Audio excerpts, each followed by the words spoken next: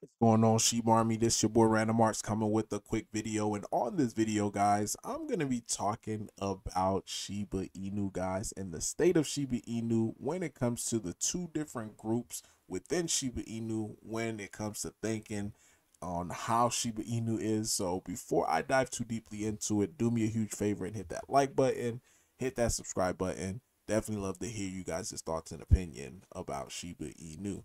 So, guys, there's currently two different groups of opinion when it comes to Shiba Inu. And you guys could determine where you fall in. Now, for me, I fall in within this group, this blue line, this blue box right here. The reason why I fall in between this blue box is because this is the time that I actually got into Shiba Inu. So typically, if you bought anything in before, and this is before October, so if you bought Shiba Inu before October 2021, then you did very, very well because after, the consolidation period was over, October came, then boom, Shiba Inu had this huge pop, huge run up, and a lot of people made a lot of money just by simply just buying it within this area. Now, the second group of people, they're the one that's angry because they're the one who was buying it during this wave. They were buying it up here, buying it when it's coming down, keep buying it, keep buying it, keep buying it. So finally, you got this little big drop off, and some may have not even bought it. Like even your favorite YouTuber, if you fall in this group, you typically are watching content from either Matt or Claybro. Now, not saying 100% all the people who fall within buying it here, are watching their content, but majority of the people that bought right in here, you're watching their content. And the crazy thing about it, they bought right in there with you. This is the reason why they're so angry. Matt, he's currently down 50% on his bag, and I suspect that he probably sunk in way too much money into Shiba Inu, and he is grasping for air you know, just to be able to have one quick pop so that way he could get out for break even or somewhere close to break even. This is why some of these guys are going super hard at Sheep. But majority of the other YouTubers who bought the OGs, and I'm talking about, I don't even want to drop any names, but the OG YouTubers, the one that was in Sheep, we're talking about Sheep before October of 2021. Typically, they have, you know, positive things to say about Sheep. Now, I don't always have it, I don't always have positive things to say about Sheep. I criticize where I see like, okay, this is getting a little outrageous. But majority of the time, you see the people talking positively about Shiba Inu, they fall within this bracket, this box right here. And the reason is super simple. They made money. I made money. You know, making money, like it relieves a lot of FUD. And one thing about it too, if you guys wasn't here before October, there was so much massive FUD happening within Shiba Inu during this consolidation period. Do you know how many times people were like, oh my god, Shiba Inu is dead, blah blah blah, kind of like people are saying right now, like it's dead, it's not doing anything. Like, guys, this is the whole cycle. And this is what I had to learn. Like stages of a bubble. Like in a bubble. Because when it comes to bubbles, guys, and you could look at this chart, it almost mirrors Shiba Inu. Like you have the public, when the public start getting in, you have institutional investors. And who was the institutional investors when they first came into Shib? These were the exchanges, because around this time, these consolidation period, the people that was coming into Shib were, this was like after the Binance, or I guess this was like the Binance, and afterwards we started getting exchange after exchange after exchanges getting listed for Shib.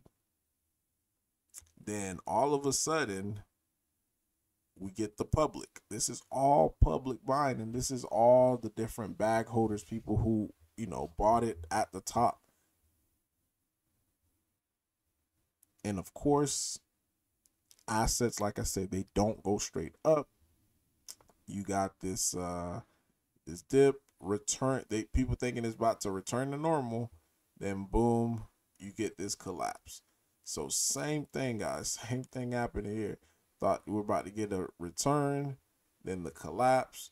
Then you have people just started by. Now we're currently in this phase right here, like returning back to the mean, returning back to normal. And this is no surprise that when this thing, when Shib dropped, it came right back to that same area of support, guys, before it had the big lift off. And this is the same thing that you're seeing here. Like the first lift off goes right here, and everything just goes right back down to, he said, return to the mean. So this is where we're currently at, and we may even see just one more little dip into it because it does not play out 100%, but you could see how this thing is set up. So for the YouTubers out there that are angry and they feel like, you know, the team is not doing anything, this is they're the reason why the price is the price, then they have no clue how chart formation even works. You know, like we're literally just about to come out of a bear market. So for the last 2 years, so the people who's been holding, you guys been feeling the heat, you guys been feeling depressed, you guys been feeling down. And it's easy to create a villain versus to face yourself in the mirror and just be like, oh crap, I actually messed up. I bought this at the wrong timing. But no, nobody's not going to hold themselves accountable. They're going to blame somebody else. The reason why I'm down is, oh, it's because Scam Toshi, he's a scammer. Like, what did he do to scam you? You know, and this is why I'm always wondering, like, how is he scamming? And I'm the type of person that, you know, that typically just look for scams as far as like where to see what people scamming. Like, I mean, maybe you guys know something that I don't know. Because you're like, oh, he is scamming. He promised us burns and we're not seeing any burns. Like the burns in itself, guys, it's still chart formation. Even if we start burning a lot, it still have to get over this big hump, which is the volume. So you guys are talking about burns. He's talking about bringing in demand. Like, yeah. So again, hopefully, guys, my little rant right here is helping someone, you know, because at the end of the day, guys, you got to take accountable for your own action. A lot of you guys, from Matt, you know, being down 50% on his bag, to Claybro, you know, it was even said that he don't even own Shib, but I don't know. The way he's talking, he either don't own Shib or he's down pretty bad as well too. But for me, I sold my Shib, all my Shib in this area last bull run, and this is why I've been so patient. You know, I still got a little bit of Shib left that I purchased, but I purchased it around the last time it dipped. So it was not last time it dipped. It was like I think it was like 0.507 or something like that. So I'm up and I'm just, you know, just cruising. And again, this is stuff that I had to learn from the last bear cycle. So seeing how charts operate, you know, seeing like just immersing myself as far as like studying. And I think a lot of that energy that you guys have, it should be put on, you know, studying or learning about either stock market or either crypto market, because some of them it does correlate together. Because I'll tell you this one last thing. So we're all waiting for the ETF to happen for Bitcoin, estimated about $30 trillion is about to go into Bitcoin this next coming cycle. But what if before we get that approval, people, because Bitcoin may run up all the way up into January. January come, they were like, nope, you know what? We're gonna deny this ETF. They say, yep, we deny it. The next thing you know, the price of Bitcoin will crash. And what it's going to also do is going to also crash the price of the altcoin, so Shiba Inu. So if you're one of the ones that purchased up here and you guys are feeding to all that negative energy that you've been listening to with all these crypto, crypto influencers, once Shiba Inu starts to crash again, you're gonna also sell as well. Because you guys are currently right now operating off of two emotions. One is fear, and the other is greed. Because you think burning off massive Shib will get you all the way to 1 penny. And the 1 penny that's just being drilled into you guys by all these YouTubers, you burn trillions of Shib, then 1 penny is for sure gonna come.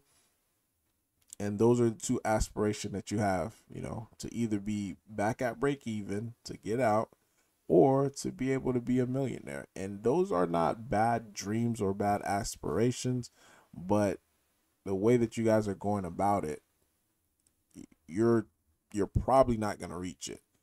And the reason why I say that you're probably not going to reach it is because you're not learning from your mistake. This is something that I had to learn.